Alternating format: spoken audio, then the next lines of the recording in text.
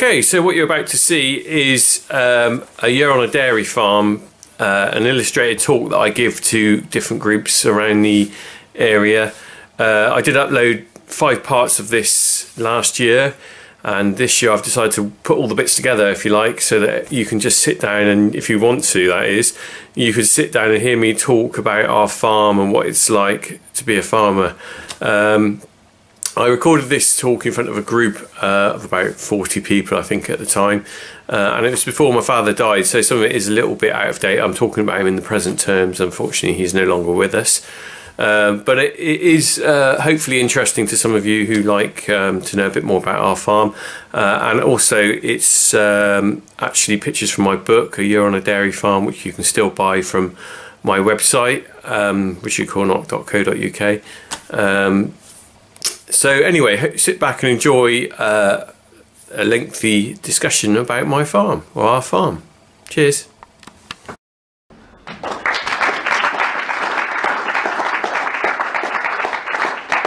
It's nice to be here, and I can say you're all better looking than Chip and Sobby WI.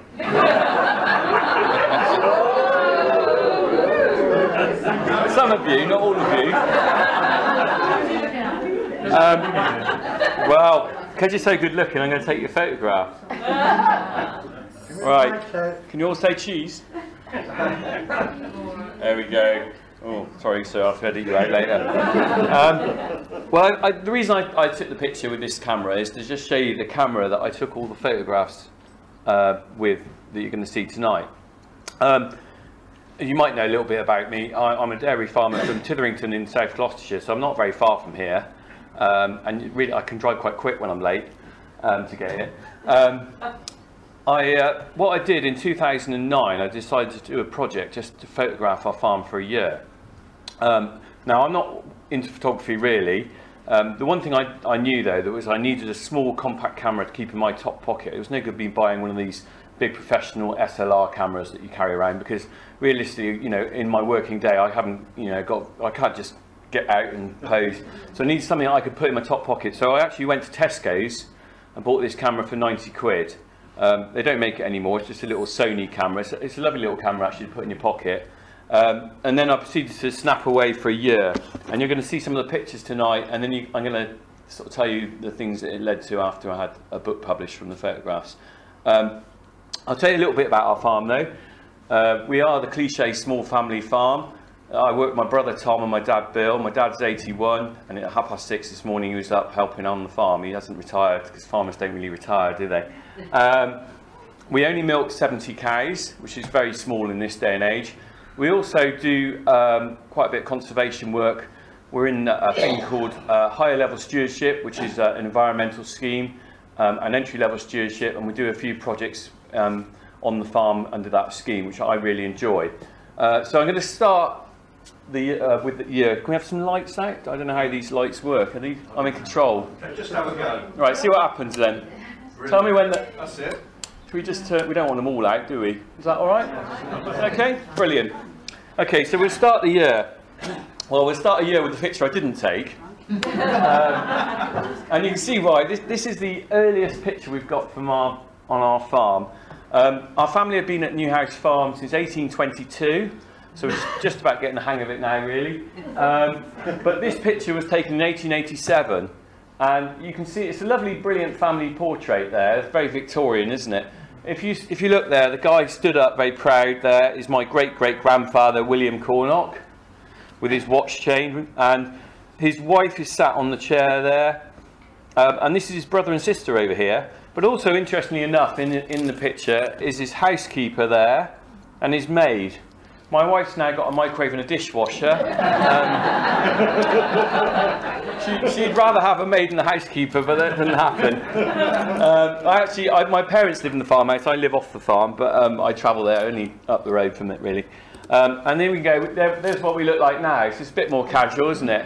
That's in the same outside the front of the house. The same group of us, over 130 years later. And there's my mum and dad in the middle. And my brother there, my wife there, looking very tired, because that was just after she gave birth to my second son, Harry, and my little boy, Jack, there. But that's my nephew there doing the karate chop in front, and you can see how things have changed from the Victorian era. It's all very casual now, isn't it? You know, it's a lot more relaxed. Society's changed a lot. Anyway, coming on to the start of the year, we've got January here, and you can see a very frosty morning, a very cold day. I was very lucky when I decided to do this project. We had a year where we had some snow, because realistically, we don't often get a lot of snow, you know, really harsh winters, and from a photography point of view, if you don't have snow on a farm between about November and about April, all you just see is brown, because everything's mud or poo, really. But on this picture here, that's a view of the farm taken from Titherington Hill. I had to go up on the hill to get that, and when I was up there, this actual tree was in the front of my view, so I actually stood on my car roof to get that picture. But my car roof's now got a dent in it, where it doesn't take the weight of me. But this is looking across to Bath direction over there. Bristol's to the right, and Chipping Sopping Yate, I'm guessing, is about over here somewhere. And there's the farmhouse there, you can see on the right there, and to the left the buildings, and then our farm goes off to the left. So we're coming into winter there, like I said. My dad there bringing the coffee out in the morning. Always likes his flat cap. I don't know actually how much extra protection in the winter it gives him on top of a balaclava there. But he's bringing us the coffee at 8 o'clock in the morning. He's also got odd gloves on, but we'll forgive him that, won't we? So he's up bringing the coffee out, and there's my poor brother there in the yard. You can see how bleak it is, really, can't you, from that picture? What's interesting is when I had the book published, I had a number of reviews done with different magazines and stuff. And one of them was a magazine called Amateur Photographer, and the chap came out to interview me, and he said, "Oh, you know, that's a really good picture." He said, "You've got this, you know, the snow streaks on there, you know, with the time of delay and everything like that." And I'm like, "Oh yeah," because really, what happened is, my brother didn't actually like having his picture taken, and I was hiding behind a wall when I took this photo. So what I did, actually jumped out and pressed the shutter as I was jumping, and that's why you got the snow streaks. There isn't actually any skill on my part. It's just very lucky with that picture. So that's why it gives it the effect of a bleak midwinter, if you like. Anyway, you can see how cold it can get from that picture. That's -12, and that was taken at 9 o'clock in the morning. Now, kind of a temperature like that, if you're inside your house looking out for your double glazing, you just turn the heating up a bit, don't you? And that's all right, isn't it? But from a farming point of view, it's a bit of a problem, and definitely for livestock farming it is, because it causes problems like this, water troughs freezing. And bearing in mind we've got 70 milking cows, but at the moment we've probably got about 150 head of cattle on the farm. They've all got to drink every day. They need a lot of water. When the troughs freeze, it's a real issue, and we spend a lot of time either going around with kettles trying to get the water troughs going, because you can see at the back there's a little inlet there that usually freezes on that there. Or I was carting water in containers from a tap that was inside. It's a lot of work, you know. On the plus side, you do get some lovely views, and there's a nice picture of an oak tree there in one of our hay meadows. Now, we're going to see that picture again in the middle of summer, and the contrast is remarkable. So we just visualise that tree for a moment. We'll have another look at it again in June. But coming through here, I always try and take a few clever pictures, and this is where I thought I'd be clever, right? So I thought, oh, maybe I could get a nice sunrise over the buildings. Not very attractive buildings, admittedly, but so I walked out across this field take the pictures, but you can see in the picture, you can see the extra set of footprints there, can't you? Well, this is where I confess, this is where I proved I'm an amateur, because the reason there's an extra set of footprints is when I got over to the other side of that field, I realised I'd forgotten my camera. So I actually had to go back and get it and then come back. So that's why it looks quite busy. But you can also see in the picture another set of footprints here, and you can go off just to the left there of a rabbit. And that's the one thing that's interesting from my point of view when it snows, is you suddenly realise how alive the countryside is, even in the middle of winter. Because if you look out on a field now, it looks very dead, doesn't it? And there's not much going on. But when you get snow, you can suddenly see the footprints of all the different animals. And certain fields are almost like little mini motorways, because the animals all seem to use the same track. And you can see where a deer or a fox or a badger or something has gone across, which you wouldn't see without the snow. So it's quite interesting. Not only can you see my footprints getting my camera, but you can see all the other animals on the farm. Anyway, we're into our cattle shed now. And I know there's some farmers here, so I don't need to tell them their business, but not everyone knows about farming. So I'm going to start on a kind of assume that you know nothing, and we'll work our way up from there, okay? So on a dairy farm like ours, what happens is about November time, the cattle come inside, and that's really because A, the ground gets churned up too much, but B, the grass stops growing. So you've got two issues there. You've got too much mud and not enough food. So we bring them inside, and they're inside then from November till about the beginning of April when the grass starts growing again. It creates a lot of extra work. We have to feed them, but we also have to clean them out twice a day and bed them down. And you can see here the straw there where they're lying there, and these passageways we clean out twice a day. And we feed them a mixture of grass silage and maize silage and a bit of rape meal. So we're trying to give them a bit of a balanced diet to make up for the fact they're not getting fresh grass. They do love the maize silage, actually. They're almost like, when you put the rape meal in with it, it's almost like muesli, and they really like that. But we feed them, and of course the problem with feeding them is you get a lot of cow muck then, don't you?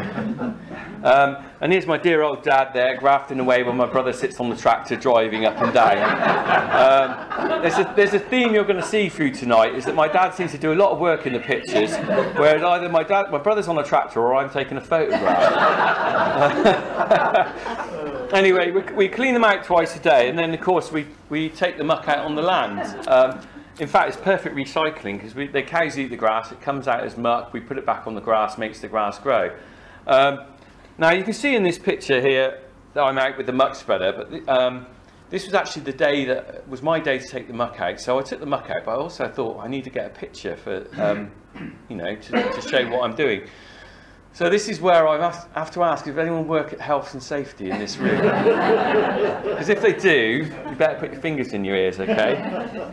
Because what I actually did when I took this picture, and this is really, really bad, okay, I went in the field and I put the tractor in a low gear. Can you see where it's going? And then what I did, I actually jumped out of the tractor and let the tractor drive itself up the field. So there's no one actually in the cab, which is why there's no picture of a tractor in the photograph. I've often thought, actually, if there was any ramblers or anyone walking by and they looked over the hedge and just saw this tractor going up the field with no one in it, what they would have thought. So then I ran round, jumped back in, and drove off. And the interesting thing is, you can see here I've got a range of cards I've done from my photographs, and there's one of the muck spreader, okay? And it's quite a good selling card, actually, surprisingly. One bloke bought that card for his wife for wedding anniversary. And he actually gave it, and the reason he gave it to, he said, I'm always in the shit with you.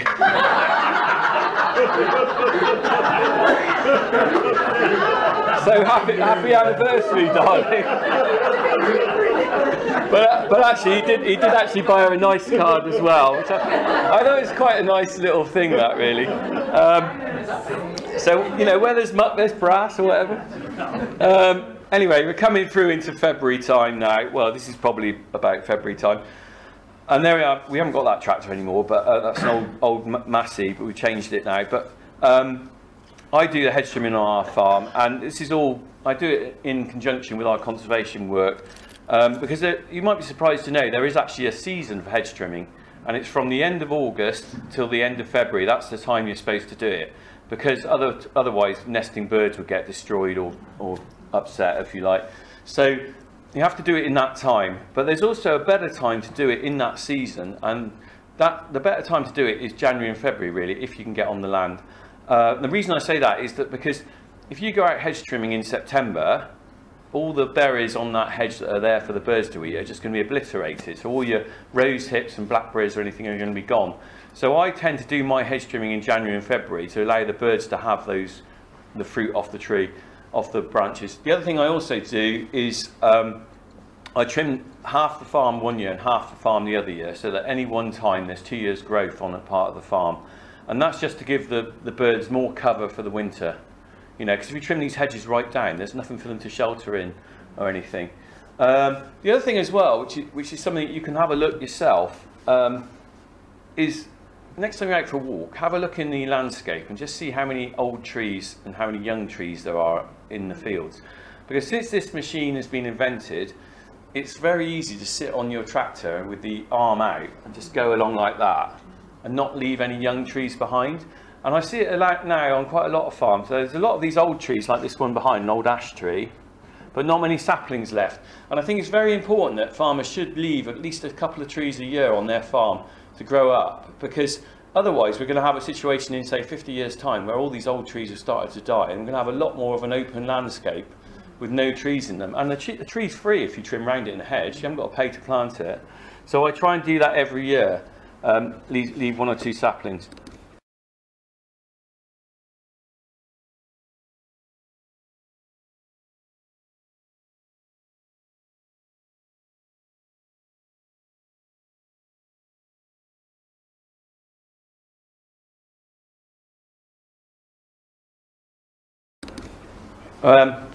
Anyway, we're coming through into springtime now. It's a bit of tapioca pudding there. I think you remember that from school days. There's a bit of a close-up there. On our farm, we've got 5 ponds, which we originally used for drinking for the cattle before water troughs were invented.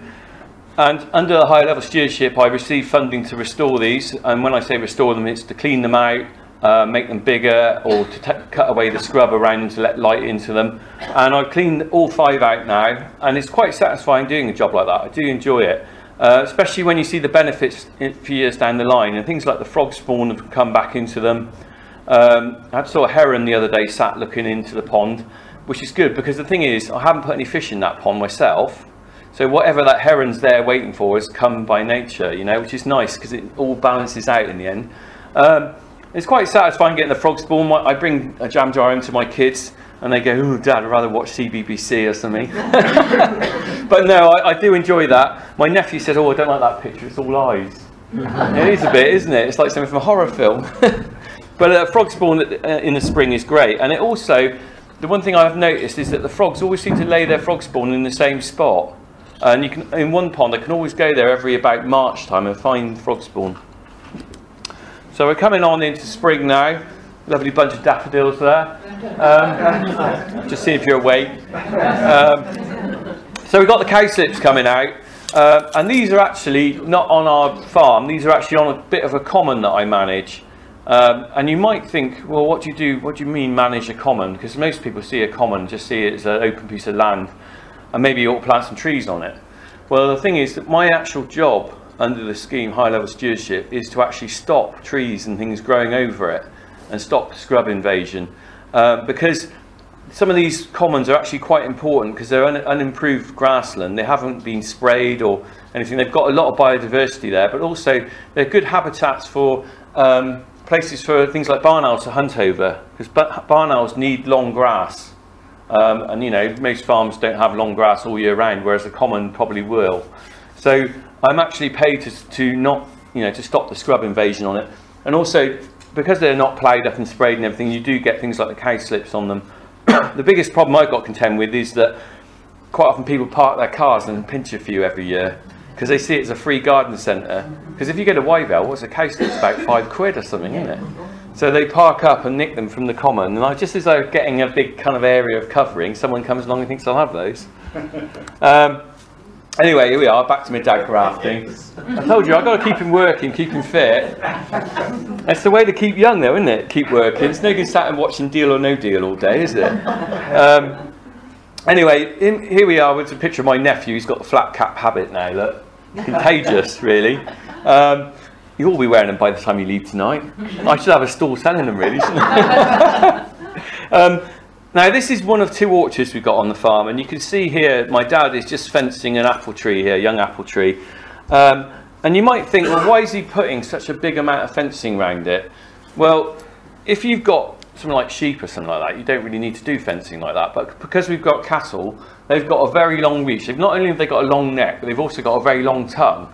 And the one thing that cattle like, and I know from experience, is they like eating the fruit off trees.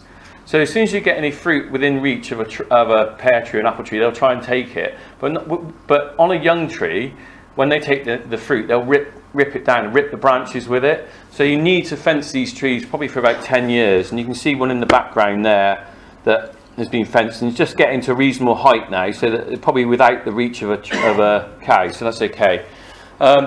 So we've got one orchard here that is an old orchard, and you see some older trees here. On the other farm, I've now got a new orchard, and it'll go forward here. And in 2010, I replanted this orchard. It was an old orchard, and you can see behind it one of the last of the remaining trees in it.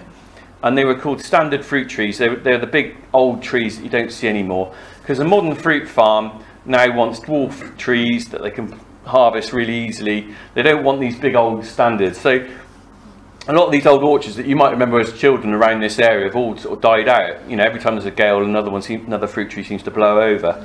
But I actually got 100% funding from the taxpayer, thanks very much, ladies and gents, to replant one of these orchards because of the fact that people are realising they're good for biodiversity, but also it's a characteristic of these counties. So it's important that we have some of these old orchards. So what I did in November 2010, unfortunately the coldest November day for 100 years, I invited 27 families to come and plant these trees with me. And I gave each family a tree. Points West actually came out and filmed it. I gave each family a tree. I asked them to plant a time capsule underneath their tree. In fact, we go back. You can see the time capsules there. Some Wally decided to plant one that big. Honestly, if you ever plant a time capsule under a tree, make it really small. Because you've got to dig a really big hole for that box. So they each got a tree and they had to plant it. The only provision was they provide their own time capsule with whatever they wanted to put in it. And you can see all the families with the kids here running around. Some people actually don't know which way a tree goes up. It's amazing how many instructions you've got to provide when you want to plant a tree. That's my friend Andy Chaps. I'm sure he wouldn't appreciate me showing you that. But it was a really nice project to do. What I did when I planted the trees, I photographed every family with their tree. Okay, so it's a record because every family had young children. So the idea being that as the trees grow, the kids grow as well. And you can see now in the field what it's like now. In fact, if you walked around, some of you came round and saw this. There's the original old fruit trees. There are only a couple left. That's a Perry pear. And these are the new ones that I've planted. Around each of these trees is a fencing to stop the cattle getting to them. But also on each one there's a little copper plaque that says the name of the variety of the fruit there, but also the name of the family that planted them, so that they can all come back and see their tree. It's no good just trying to remember, is it? You'll easily forget, and then we go, oh, I think it's that one. Oh, is it that one? The interesting thing was that the varieties are all old traditional ones. There are a few. I've got a Cox's Orange Pip in there and a Bramley, because that's obviously easy to have those. But I've got some other ones like Beauty of Bath. I've got one called Seven Bank. I've got one called Hen's Turds, which is a cider fruit, which I've no idea what cider tastes like, but I think the clue might be in the name. But it is one of the best projects I've done, not just because it's free, because the taxpayer paid for it, but because it brings life to the farm in the form of the trees, but also getting children involved and doing something interesting, you know, because a lot of the time on the farm, milking cows and just being in the field is quite boring, really. It's the same every day. I've done it for 30 odd years. Doing stuff like this makes me really excited, so that's why I do it, really. Anyway, so springtime, we're back on I'm glad you're getting to summer. We've been a long time spring coming in. If you think of a field a bit like your lawn, we've got to get rid of the bumps on it, like you might roll your lawn. So we roll our field, so there's a concrete roller there. Then, like you might want to get rid of the moss in your lawn, you rake it out. So we're raking the grass here. We're raking out the dead grass and the moss and spreading the muck out a bit with the chain harrows. And then finally, what you don't do on your lawn is you don't want it to grow really fast. But I want it to grow quite fast for the cows, so we put fertiliser on. And then come one glorious day at the beginning of April, we open the gate and the cows go out. Oh. And I can breathe a sigh of relief, because I've had 5 months of feeding and cleaning and God knows what, and it's a real relief for that. They can't wait to go out. I can't wait for them to go out. We'll see a video at the end of what it's like, and it's brilliant. So they go out then. And then the farm is really coming to life. So we've got some bluebells here in the wood. Very lucky we've got a small piece of woodland on the farm. I was up there with a guy from Radio Bristol doing some stuff, actually. He got quite romantic. I thought he was going to propose to me at one point. It's amazing the effect a bluebell wood will have on people, actually. But it is a fantastic time of year to walk through and see.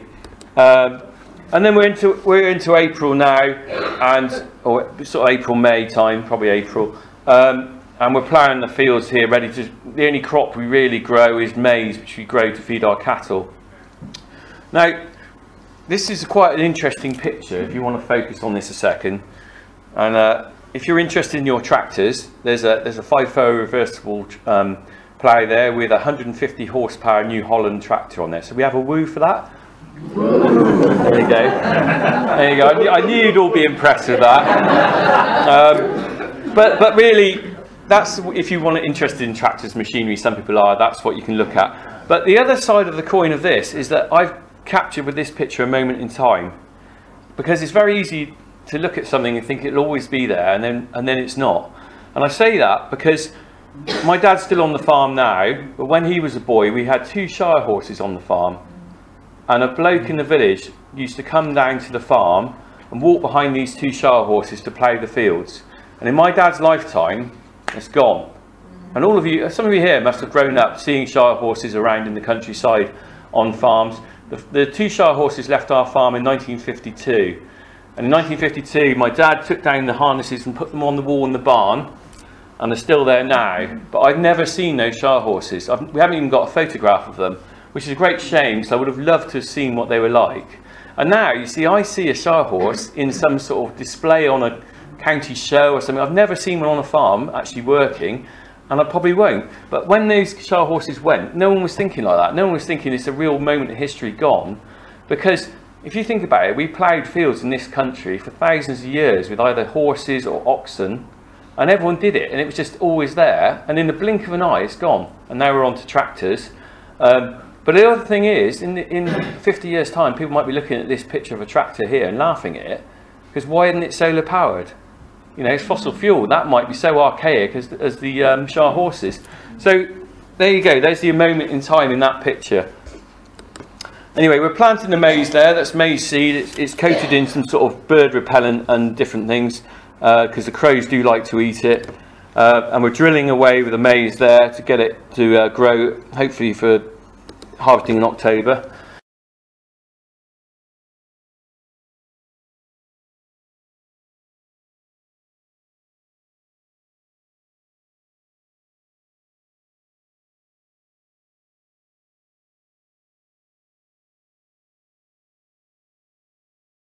Anyway, also the rest of the farm is coming alive. This is a nice picture of a tree here.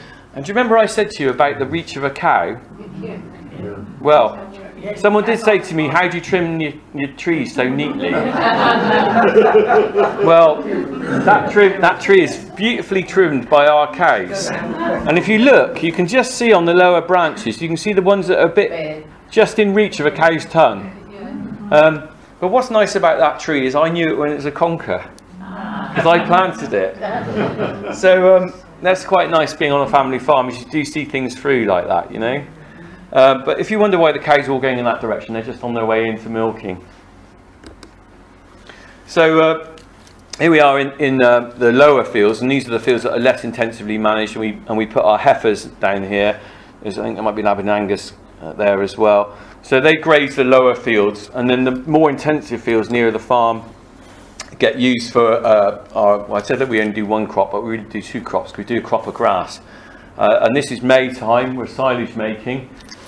Now, I speak to quite a few different groups, and I speak to some groups in Bristol and stuff, and I go on about tractors driving down the roads, and I forget that in the middle of Bristol you're not going to get a tractor driving down the road, are you? But if you live in this area, you're quite used to seeing a tractor whizzing around it, aren't you? And you know what it's like in May time? They're all going hell for leather, aren't they? You come down the corner and there's a blooming trailer behind the tractor, and you're like, whoa! And there's a reason for that, because it's a very intense time of year, May, because what we've got to do is we've got to get our winter feed for our dairy herd. But not only have we got to get it, but we've got to get it right, because we've got to get the right quality and the right quantity, and the two aren't necessarily the same thing. Because if you harvest it late, you get a lot of bulk, a lot of quantity, but you won't get the quality because you won't have enough sugar, or not enough sugar in the grass. So what you want to do is get not too much grass with the right quality. So it's quite a difficult balance. But also you've got to rely on the weather. We've got to cut this and let it wilt for 24 hours, so without any rain on it, ideally. So what you do, the 2 things to get it right, is you look at the weather forecast, make sure you're going to get a day of good weather, and then secondly, you look out the window and see what your neighbour's doing. Because if he's got his mower on, you think, I better go mowing. He must know something I don't know. So that's the 2 tips. Look at the weather forecast, see what your neighbour's doing. And what we do, we get contractors in for this because we couldn't afford this machinery. I'm not exactly sure of the value of this kit, but I think at least 150,000 for the forager, and the tractors are 50 grand each easily. So you're talking 250 grand in that picture there, really. So they come in, we mow it one day, they harvest it the next, and basically what they do is they pull it through that machine, and as it goes through the machine, it chops it up into small bits. Then they bring it into the silage clamp. There we go. It's another bit of kit that's not ours because we couldn't afford that either. It's not really worth us owning it for one day, is it really? One day's use a year. So we bring it into the pit, and what we're doing is we're just basically pickling it, like you might do pickled onions or pickled eggs or something. We're pickling the grass, and how we do that is, as they push it in, they squash it down to get all the air out of it. And then when we finish squashing it down, we seal it with plastic. And the sealing with plastic, as long as it's airtight, it will gradually sort of ferment and pickle, but it won't go rotten. And that's our grass winter feed. So it's not a complicated process, it's just in fact of getting it right for the to get the quality. Right. Do you remember the snowy picture? Here we go. There it is in the summer. It's a bit different, isn't it? Isn't it brilliant how England, I think England is an amazing country because how it comes alive from looking out the window now and you think, God almighty, summer's never going to come. And then you forget and you see that and you think, God, it's wonderful, isn't it? Anyway, this is one of 3 fields we've got in our higher level stewardship as semi-improved grassland, okay? Now, semi-improved grassland is what the whole of England would have been covered with before the war. It's looks pretty like that. There's a lot of buttercups. There are other plants in there, but it's not very productive. And up until the war, we had a lot of land like that. And then after the, well, during the war and after the war, there was a big push to produce more food. I mean, you imagine, it's all very well looking at nice flowers, but you can't eat them, can you? So when there was all the campaign, you know, when people were having rationing and there was a Dig for Victory campaign and stuff, there was a big push to improve agriculture in the UK. And about 92% of semi-improved grassland was got rid of. It was ploughed up and sprayed off and put into improved things like Italian ryegrass and stuff. So there's pockets of this left, okay, which are actually very good for biodiversity. And now people have got to the stage where we all have got full stomachs and there's loads of food in Tesco's.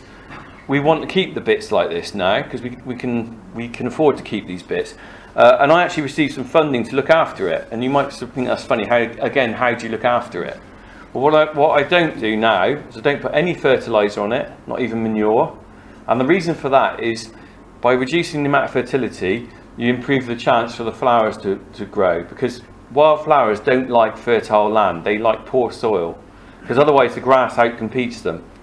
The other thing as well is I have to make a hay crop at least every 2 to 3 years. And the reason for making a hay crop is that wildflowers set seed in about June time.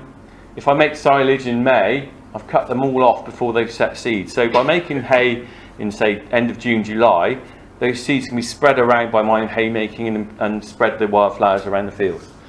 The other thing I do get, I should tell you, before I move on, I should tell you, I showed this picture to a farmer, and the first thing he said to me, he went, cool, that one's spraying, doesn't it? But that was kind of old school, because we've come away from that a bit in farming now. Some people want to spray everything, but there is people do care about the land, not just for spraying. But the other thing I have done on it, okay, is I actually put some more wildflower seeds into it. And I received some funding to get some wildflower seeds. I was putting 29 different types of wildflowers back into this field, okay? So I received that funding, and when I set up the stewardship scheme in 2010, I was allocated £2,000 for wildflower seeds, okay?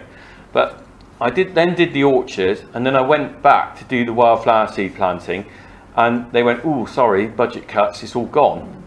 Well, the thing is, I know all these companies and groups and everything, they also got no money, but they've always got a biscuit tin around the back with a few quid in it, haven't they?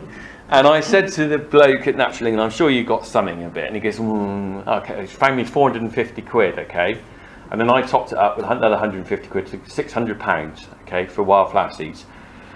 But the question is, how much does wildflower seeds cost? How much do you think a ton of wildflower seeds Some of you, if you've heard me speak before, don't guess. But I'll give you a clue. Okay, I'm not an arable farmer, so I'm going to get this figure not exactly right. But say a ton of milling wheat is about 140 quid. Do you reckon? I don't know. Less than that. Less than 140 pounds a ton for milling wheat. Okay. How much do you think a ton of wildflower seeds costs? So you shout 500, £1,000, a few thousand. Any advance on a few thousand? 10,000. Well, that's the highest bid I've ever had on a group course. But, well, I'll tell you, a ton of wildflower seeds is, drum roll, £136,000. So, my 600 quid for wildflower seeds got me a Tesco carrier bag. I didn't get much, but in fact, I got 4.5 kilos. And it seems funny if you work it out, the tonnage price, it seems odd, but it's because I ordered different mixes, so some of them are slightly more or less than others, but it's a lot of money. 600 quid got me 4.5 kilos. And that picture there of the wildflower seeds was taken in my hand.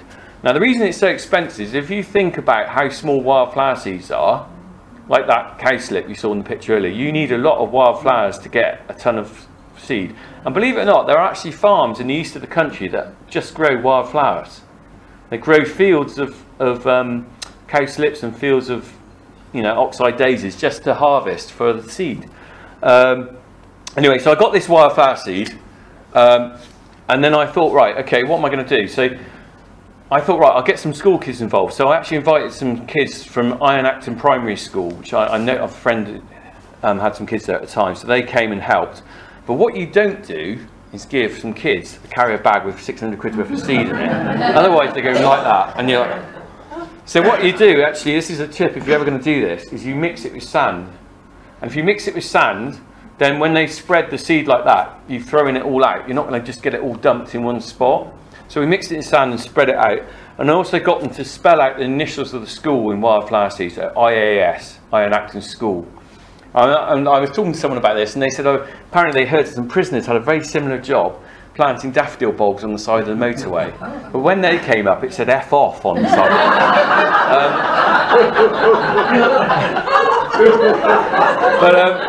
I was entirely convinced that Iron Acton School weren't going to do that.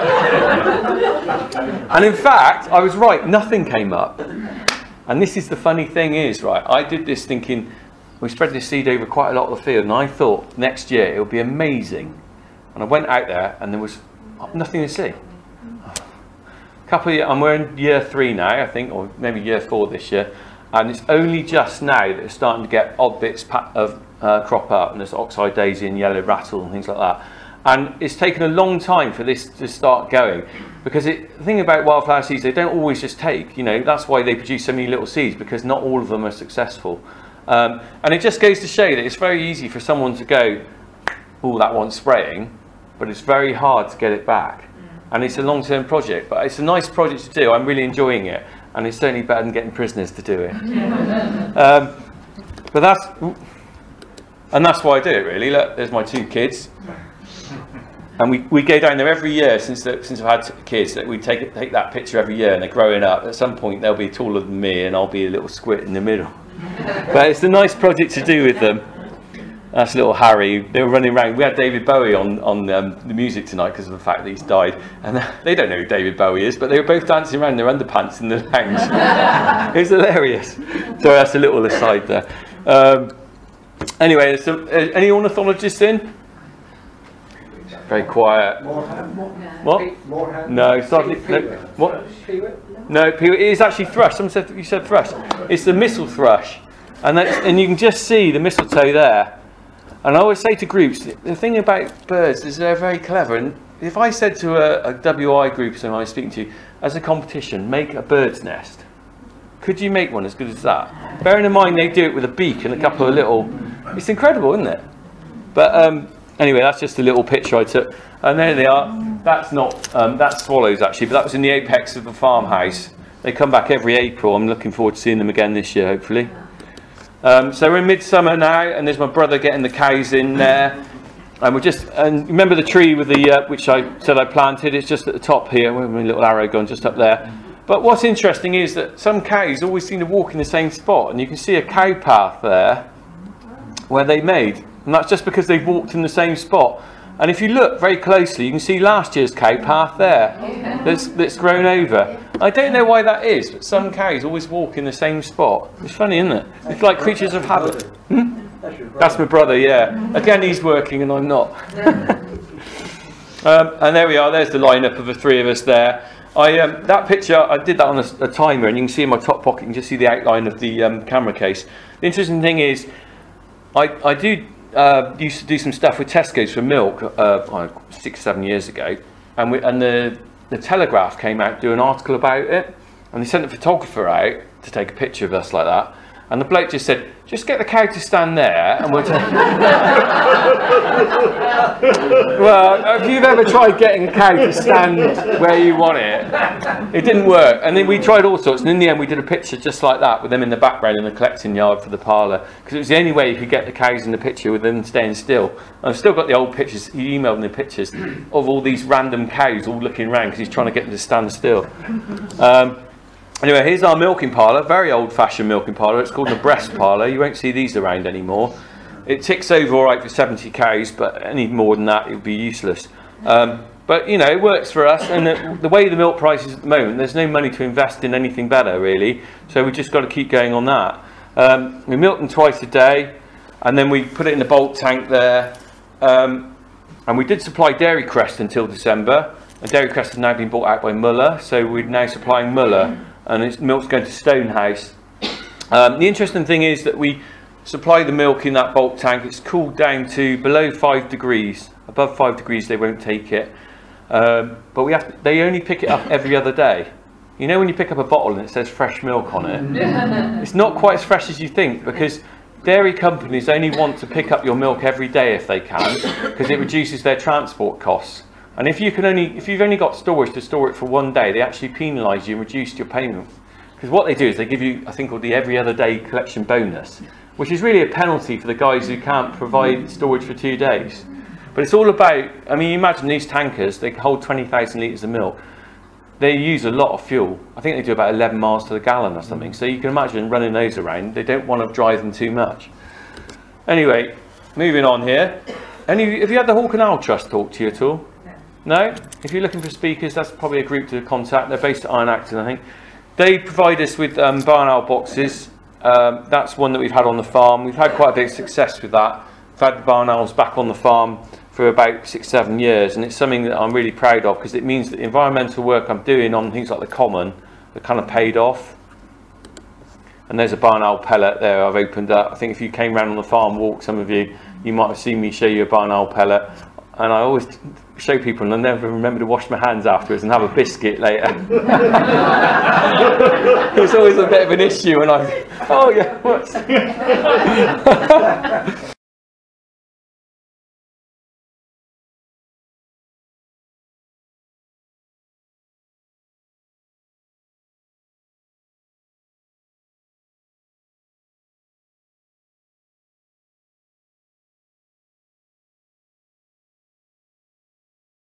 Anyway, there's the farmhouse you saw earlier in the picture we stood outside.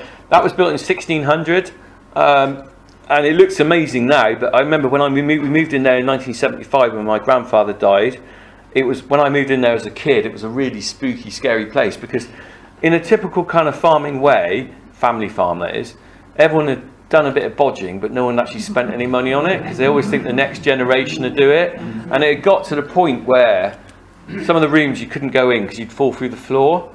I remember the attic rooms like that. My dad always locked the door because he was worried about us falling through the floor. So my parents spent a lot of time and money restoring it, because they had to, really. They had to replace the roof.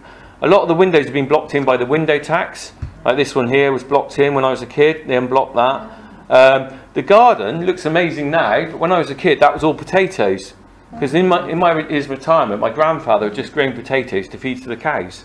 That was what he did. So it took a lot of time to get it into that condition now, but it's a nice old place, but it's still very drafty and cold because it hasn't got double glazing, it hasn't got cavity wall insulation, you know. But there's still a lot of family history around the farm. This one is JPC, James Pullen Cornock, AD 1858. That's on one of the farm buildings. My middle name is Pullin because the Pullins were the people who had the farm before us, and I've kept that Pullin name going because my son Jack is now Jack Pullin Cornock. So it's a nice link with the past, because the Pullin family had the farm till 1822, and then we married into the family and got the farm, if you like. It's quite a good way of getting a farm, isn't it? I think my two sons, I should give them a bit of advice. Join young farmers. Make sure you find someone who's got no brothers and got a farm. If only it was that easy in life, eh? Now we're back in the hay meadow there, and there we go, we're haymaking there. It's not something that everyone does these days because it's a lot of work, but also it's very difficult to get a window of a week of good weather in this country, isn't it, to make hay? It's a lot easier to make silage in one day than it is to rely on hay making weather for 1 week. You've got to make hay while the sun shines, as they say. So we ted it all out like that, and then the baler comes in. We do a lot of contract work with a company called Sampson's, who are not far from us, principally because it's just all the little bits and pieces we do. It's not worth owning a baler again. We make 600 bales of hay a year probably. It's not worth us buying a baler for that, so we get them to come in and they bale it up. There we go, we stack it up there. My brother's on the trailer there. So it's a lot of work really, but I do love, you know what it's like, if any of you smelt fresh hay, you know what that smell, you can't beat it, can you? It's beautiful.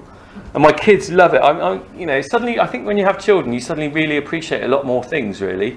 Haymaking for my kids is just like, whoa, this is fantastic. Of course, they haven't got to lift the bales, they just got to go and look at them. But we had a picnic on them this year with the kids, they loved it. So we're into about August time now, it starts getting a bit misty and autumnal, end of August.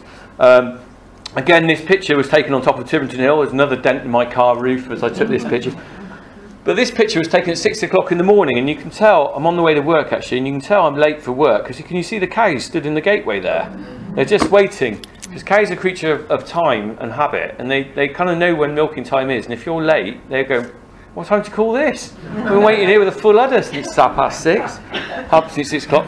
But I drove into the farmyard and went out and got them in the field, and there you go, 6 o'clock in the morning, a lovely misty morning. I know everyone loves a beautiful sunset, but there's some beautiful sunrises. You just got to get up early to see them, really. And then, so this autumn fruits start coming. Of course, you know what these are, don't you? Well, I have an interesting story. It's when I had the book published, I spoke to this editor called Jasper, who was quite a trendy kind of uni guy. And he rang me up, he said, or texted me and said, Rich, not quite sure where the black currants fit in with the farming. It's kind of funny because you, from the countryside, you kind of know what these things are, and you forget that not everyone does, do they? You know, and your experiences are different depending where you come from. So you live in the middle of a city, you're not probably going to see loads of these elderberries, and you don't know what they are. You also won't see someone like this very often. And that's Graham the ferreter. I was on Radio 4, the farming programme. We went ferreting with Radio 4 with him back last January. What I did is, on the year that I photographed the farm, I photographed everyone involved with the farm as well. I thought it's nice to have a record. So I photographed the vet, I photographed the cattle haulier, I photographed Graham the ferreter. But he's the only one who made the book, because he's the only one that the editor decided was interesting enough. And he's a bit quirky, isn't he? I mean, you're not going to meet a bloke like that every day, are you? He comes round and gets the rabbits. He's an interesting bloke. He is a real, you know, they don't make him like Graham anymore. You know, 50 years ago, there would have been loads of people like that around, wouldn't there? So I'm going to show you now the picture that the editor decided was too shocking for publication. There we go. Now this is the picture of the rabbits after they've been gutted and hung up. And it's interesting because, you know, some people, the editor was worried about putting this in the book because he said, oh, some people will be upset and offended by this. But the thing is, it's very easy to be upset and offended when you've got a full stomach and the Tesco's down the road, isn't it?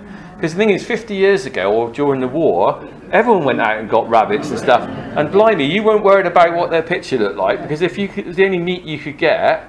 But now we're all kind of like used to something wrapped in plastic, aren't we? That is kind of comes, and you can't really tell what it is and everything. So it's interesting. Of course, you get the alternative side of it. You get people like Jamie Oliver who still kind of use stuff like this occasionally and things. And what's interesting is this bloke does sell these into a butcher's in Bristol, but they are magic rabbits as well, because at some point between Titherington and Bristol, they turn into organic rabbits. You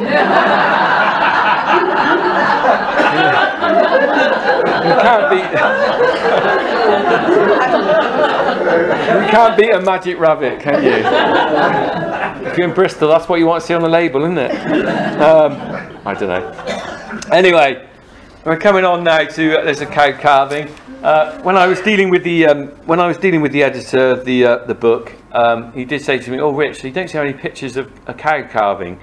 And I went, "Well, are you sure you want a picture of a cow calving?" And he went, "Yeah."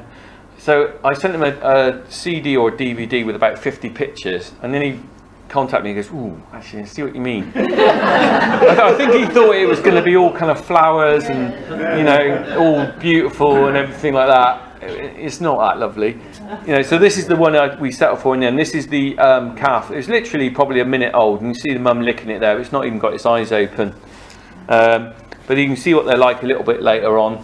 That's they were about 3 weeks, 2 weeks old there. That's where the little camera came in when I was doing these pictures, because I literally was feeding the calves that morning, and you can see I could just whip it out of my pocket with one hand, press the button, take a picture, and I hadn't had to worry about setting it all up, because if I had, I probably wouldn't have captured that moment where it's dribbling the milk there, and it's a very natural picture because it just looked at me and went, "Whoo."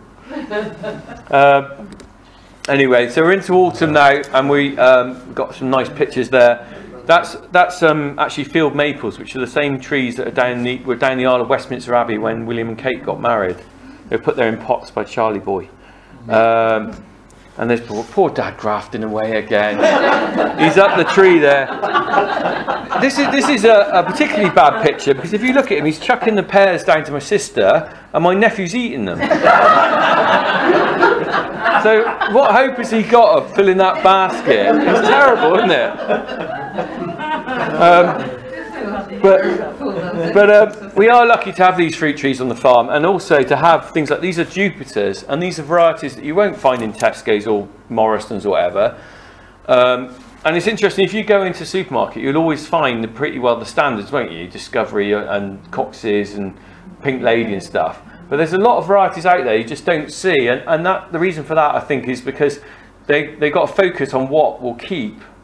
There's not only, I mean, some of the fruit in the supermarket is nice, don't get me wrong, but they don't always do all these other lovely varieties, because things like these Jupiters haven't got a massive shelf life, so they want ones that won't bruise and won't, you know.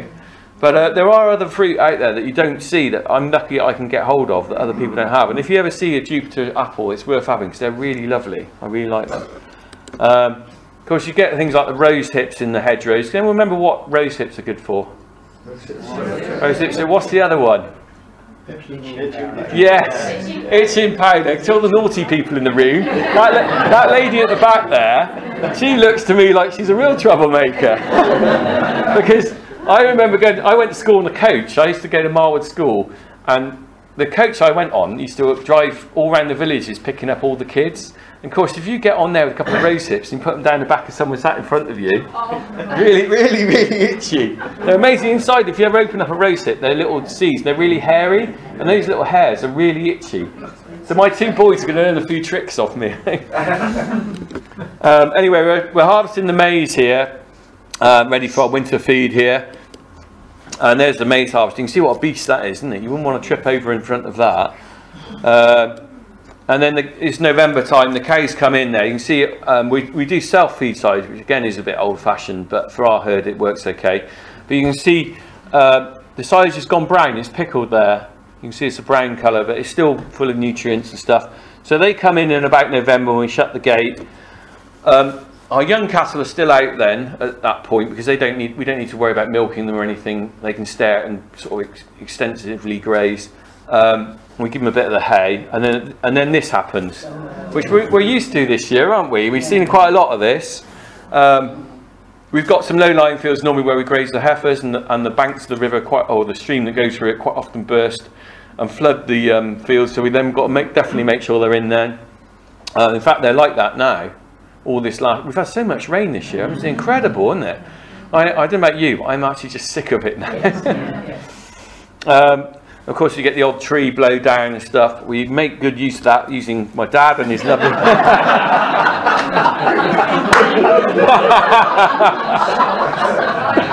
Here's my dad and his trusty tractor.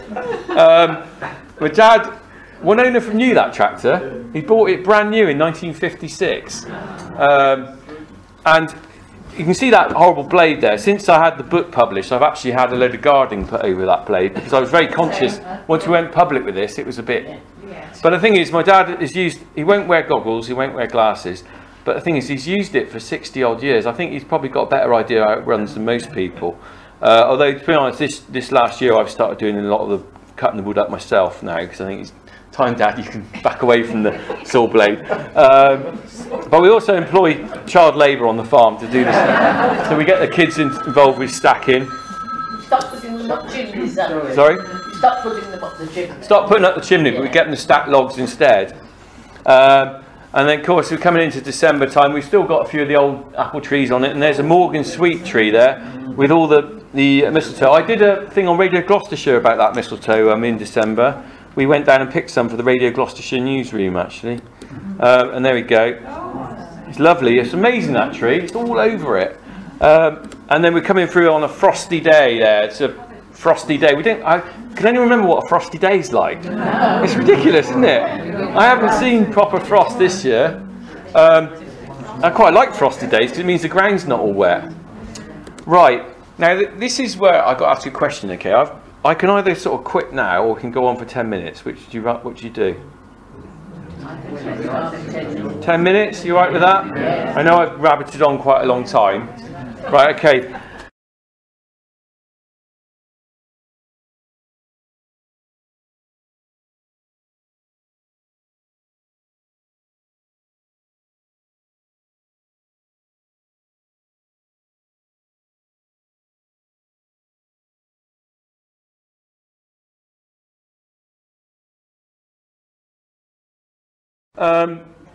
So I've done all these pictures of the farm. You've seen my year on the farm, or most of it. I got to about November. Okay, this is the story of how it went on from there. I got to about November and I thought, what am I going to do with these photographs? Because you know what it's like, you put things on the computer and no one ever sees them, do they? So I thought, well, Mum and Dad's Christmas present, I'd make this book. And here it is. I did it on the internet. Anyone can do these. They're true print, or Tesco's to do them. This was done, it was about 50 quid, because I went for the hardcover and the deluxe and everything. So I had this book made, it cost me 50 quid, and it was all, I gave it to Mum and Dad for Christmas present. You see some of the pictures in there that you saw earlier. I gave them that, and it kind of went down quite well, and people said to me, oh, you know, that's really nice, you should get that published. Well, the thing is, it's easy to say that, isn't it? But I don't know anything about publishing or anything. But what happened, I was looking in the Western Daily Press one day and I was reading about this lady who just had a book published by Amberley Publishing, a local book. And I looked it up and I thought, oh crikey, they're actually only based in Stroud. And they normally do books, you might have seen them, they do, there's one, Kidderminster Through Time, but they normally do sort of a lot of local history books and things. They've probably done Chipping Sodbury Through Time, where they do pictures, you know, like from 1890, and then they take the same picture and compare it, which I always find quite interesting. They do a few weird ones. There's an illustrated guide to Armageddon. I don't know, if there's Armageddon, who's going to hang around illustrating it? But I contacted them and said, look, I've done this book, would you be interested? Because on their website, they've got a thing that say, if you've got an idea for a book, please contact us. So I did just contact them. And they said, come and see us. So I went for a chat, and they said, well, we'd like to publish it. And I was like, oh, blimey. Because I don't know, you know, they said to me, could you write your story of the year with the book? Because the thing is, with Mum and Dad's copy, I didn't write hardly anything, because they don't need to be told what a cow is, or, you know, what tractors, because they already know. So I said, yeah, okay, I'll write something. Anyway, I did that. And then they decided, I said, where's it going to be printed then? And I thought they'd say printed in China, because most books you pick up these days, they're made printed abroad, cheap somewhere, aren't they? And they said, actually, it's printed down in Portbury Docks, Hampton's Printing. So I went down to Portbury Docks and saw it being printed, which is quite a nice thing to do, actually. The printing press over my shoulder there was 3 million quid that it was printed on. Printed in these big sheets, and then it's cut down and bound and stuff. You can see some of the pictures there that you saw earlier, like there's my brother there with the cow and stuff.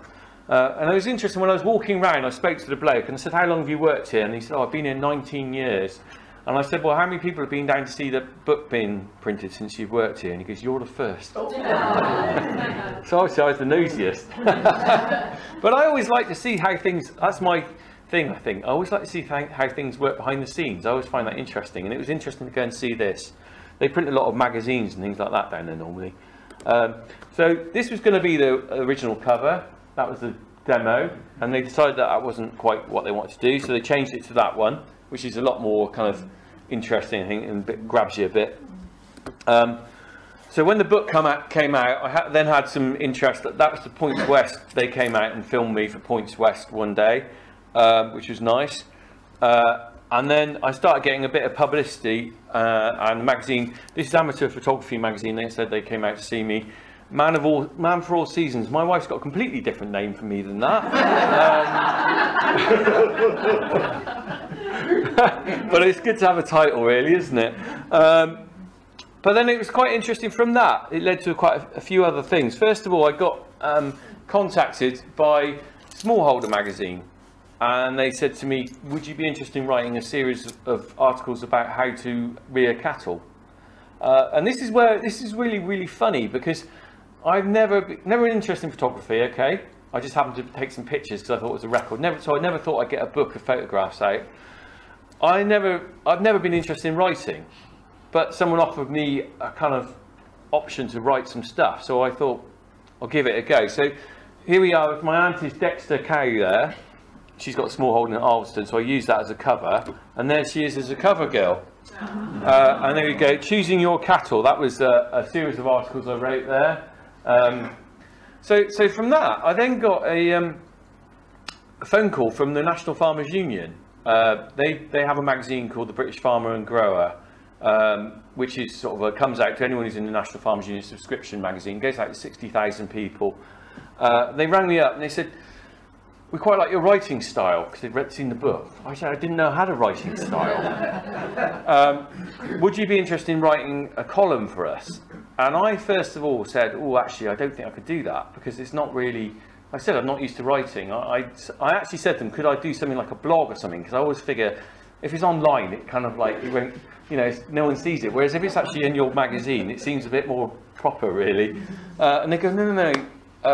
We'd like you to write a column for us. So I agreed to do it. And then I've been doing, on and off, I've been doing Cornock's Corner, which is actually really enjoyed doing. I'm not sure whether I'm going to be carrying it on now, because I'm on my third editor. And they keep changing the style of the magazine and stuff. But I've survived for 4 years, I think. I don't do it all the time, but every now and then I do it. And that one was about, Cider with Richie, that was about the Wurzels playing in the local pub. It's a little bit light-hearted. I don't really want to go too serious, so I just do every now and then I do a little bit of banter and stuff. So I did that, and then I ended up, I don't know, I get quite lucky with a lot of things actually. This chap on the left is a guy called Ben Prater, and at the time he was doing a drive time show on BBC Radio Bristol, and he did an interview me about my book, and at the end of the interview I just said to him, oh, you ought to come down and get your hands dirty on the farm. Well, I didn't think I'd hear from him again. Anyway, he came down on an October morning and didn't leave for 2 years. For 2 years, we did a series called Get Off My Land, which played out on Radio Bristol. We had a real laugh with it, actually. I loved it. We made our own sausages, the Bristol Blue sausage there, which was, what we did, we had a competition from the listeners to think of a sausage to make. And the winner was Uncle Sluggy from Bedminster came up with the Bristol Blue, which is pork and blueberries. Because obviously blue is the colour of Bristol, isn't it? Yeah. So we then went to our local butcher at Alveston and we made Bristol Blue sausages. And believe it or not, he won a South West Sausage Award with them. I didn't get any money out of this. I should have been on royalties, really. But we also did things like we made our own cheese. Absolutely disgusting, I can tell you. We went beekeeping. I taught to drive a tractor. We did lots of interesting, fun things, and I really enjoyed it. Sadly, that came to an end when he then left to go to Radio Wiltshire. He's now doing the breakfast show on BBC Radio Wiltshire. If you tune in, I think between 6:30 and 9, he's on there. But he's a good mate of mine still. We still keep in touch, and he's got one of the trees in the orchard. Off the back of it, though, I've continued doing radio, and I sort of pop up every now. I was on I was on about 4 times on Radio Gloucestershire in December, and I was on Radio 4 on January the 2nd as part of their review of the year on the Farming Today programme. And I've got some more stuff lined up for Radio Gloucestershire coming up. I quite like radio because you don't have to look tidy or anything. You know, you can be in your boiler suit and wellies and they think you look like Omar Sharif. You know? But it's also, I find it's not intimidating. I've done a little bit of television, only a small amount, and if you've got a bloke with a camera there, you feel really self-conscious. But quite often when you're on the radio, even in the studio, it's just chatting. And everyone can do chat, can't they? We're not doing a script, so you're not worried about what you say. As long as you don't swear, I think you'll be all right, really. So if any of you get a chance to do any radio or anything, don't worry about it, because I think it's quite easy. But moving on from that, a lot of these things like the radio and the writing stuff are out of my control. I don't get kind of like, you know, I don't know when I'm going to get asked. But what I've moved on to, there's a few little things of myself. So this is my plug now. I've nearly finished, okay? My plug is that I do my own radio greetings cards. I got them here, £1.50 if you want them. If anyone wants a book, I've got a couple here, £14. I also do farm walks. Some of you have been on those in the summertime. If anyone wants to do a farm walk, just let me know. But the main thing I've concentrated on now is I do a YouTube channel called The Funky Farmer, okay? Now, if any of you know about YouTube, it's basically videos that people upload and broadcast on there. And surprisingly, I'm actually quite big in YouTube. It sounds really funny, doesn't it? Because I didn't know I would be. I've been uploading videos. What happened is I was going to photographed the farm, and then I thought I'd do a video version of the book. And that was really, I didn't have a plan. I thought I'd do a DVD or something, and in the end you realise you can't condense it all onto DVD. It'd be about 50 DVDs, it'd be ridiculous. So I started uploading them to YouTube, okay? And now, believe it or not, I've got 700 videos on YouTube, but I get 13,000 views a day on YouTube.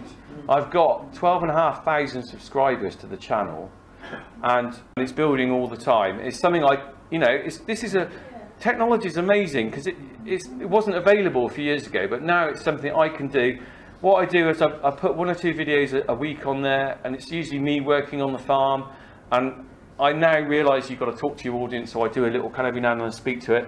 I did a little dance video the other week, actually. It was stupid. I might show you in a minute. But it's enjoyable for me because the thing is, you'd be surprised. You probably see more people in your week than I see in a month. Because I'm on my own on the farm most of the time, with my brother and my dad. And this gives me a kind of link with the outside world, and I really enjoy that because it's quite solitary farming. And sometimes you need an outlet to just give you a bit of kind of oomph, if you know what I mean. And that's why I do it, really. It makes my life a bit of fun. So I get feedback. They're watched by people all around the world, and I get comments and things like that and respond to them. Some are good, some are positive, some are negative, but you take that with it, really. Anyway, I'm going to show you, I'm going to finish now with a couple of videos. Or maybe just one, I don't know. Do you want the dancing one or not? Yeah? This is really stupid. I've got two videos then. Right, this is the Funky Farmer dance, which I did at Christmas. I don't know whether you can see it. This is the Funky Farmer for the Funky Farmer channel. And I just did this, it's really stupid because life's too short, isn't it? You can't hear the music, which is unfortunate. Can you hear that?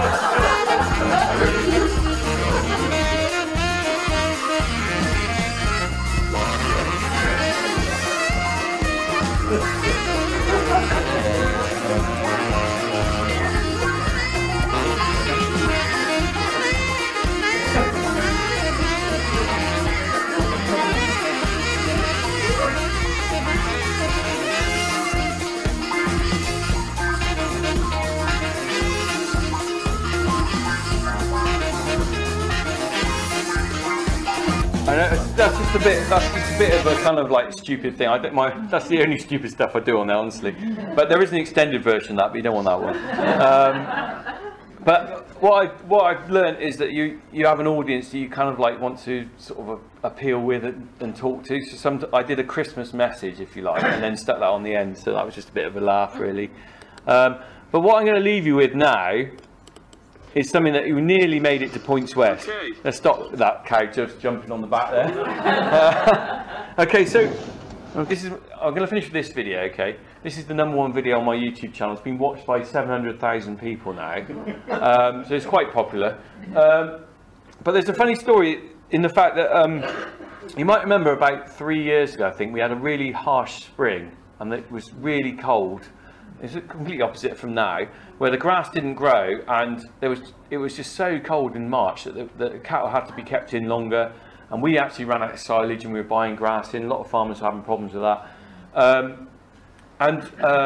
Ali Vowles from BBC Points West came down to film us about this and to film the cows going out.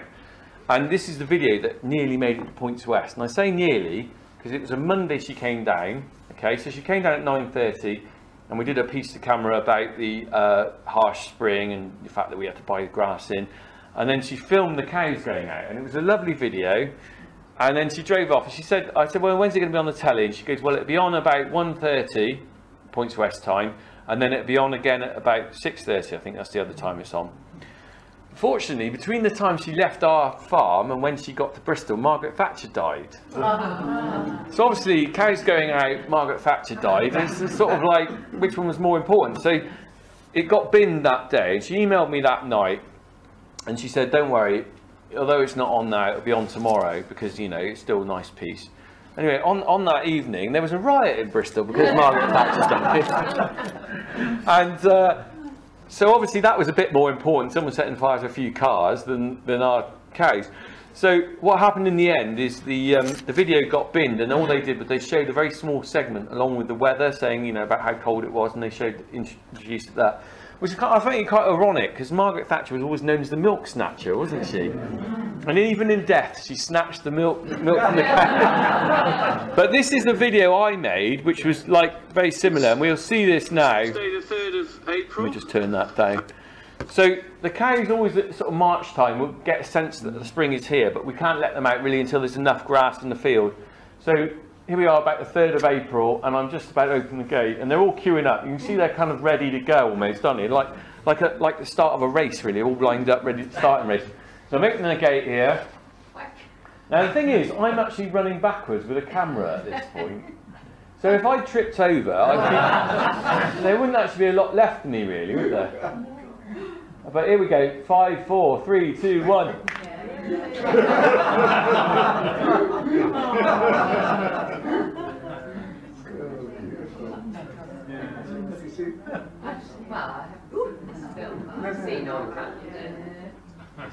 And it's quite incredible, isn't it? I think the thing is, everyone thinks of spring lambs, don't they? But you kind of don't realise spring cows. And that's the orchard. You can see the trees that I've planted there. I must admit, I'm jumping for joy when they go out as well, because, you know, the thing is, the cows are really heavy-duty beasts. They're not designed for jumping, are they? But you see some of these skipping around, and they really do jump in the air. I think you look at the grass, actually, you can just see there's a bit of frost still on the grass. I think it's still a bit white in places. I'll let that, and you'll see if they come up, they're almost like a shoal of fish. They're all going back that way. Look, see, they're all coming back up, and then in a minute they'll go up the other end, and then they'll turn around and come back. But it's the time of year I always try and hope that I'm there that day. I don't really want the day off on that day because it's always lovely to see them go out, you know. But they're only like that really for sort of half an hour or so, and then they settle down. The next day they go out, they won't behave like that. It's just literally there. But I'll let that run out. It's nearly finished, and I've finished as well.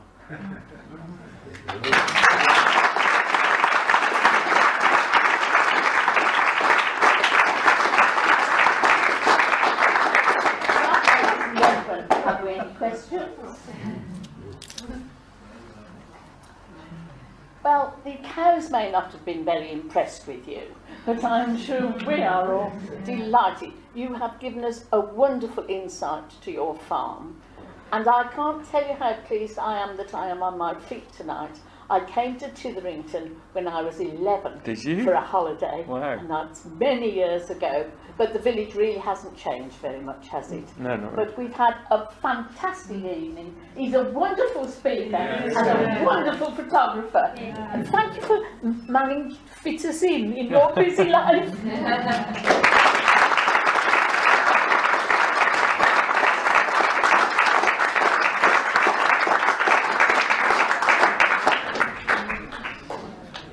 Thanks a lot. Do come and look at the cards. They're really beautiful as the photographer. There's a tractor one here for any farmers.